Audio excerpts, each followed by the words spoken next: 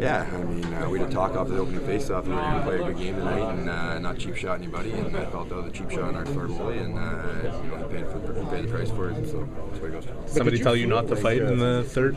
No, I mean, I'm a little smarter and take on the big guy, so he's a tough customer, that Cassian, and pretty smart not to take that guy on, that's for sure. But were you surprised to see how chippy it got for two teams who almost never see each other? Well, I mean, we lost 4 or 5 in a row, man. I mean, we're not a very happy hockey team right now, that's for sure. And I think the big thing on this club here is we're going to start sticking up for each other. And I think I see Noki get in there a couple times, and Davey Darnay gets in there for Subi at the start of the game, and it's a team that sticks up together, wins together, and that's what we're trying to get going here.